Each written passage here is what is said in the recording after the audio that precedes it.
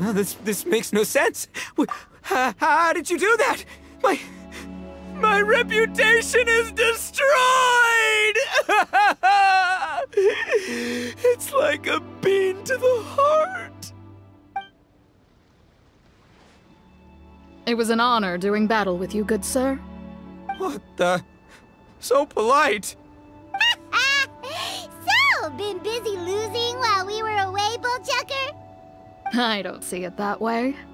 Unless the bona fide Beetle Battle King is ready to give up now, he hasn't lost to me yet.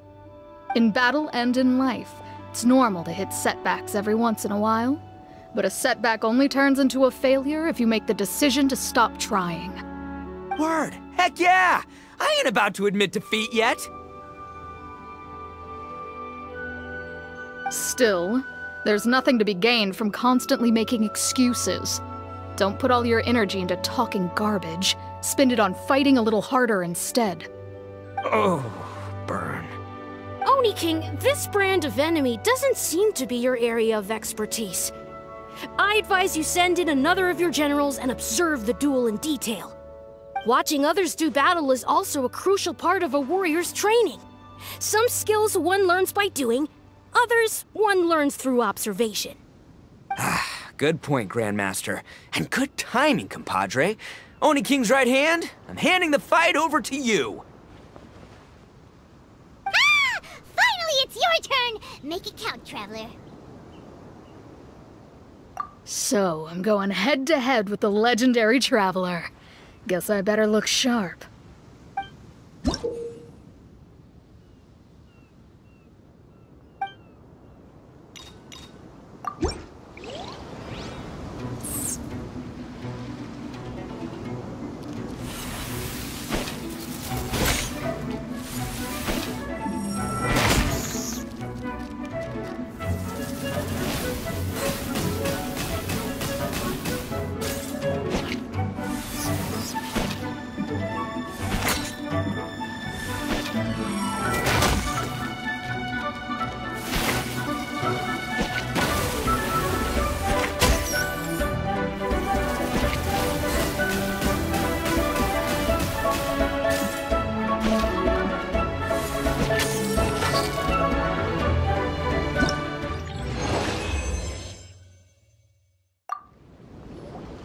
Nicely done.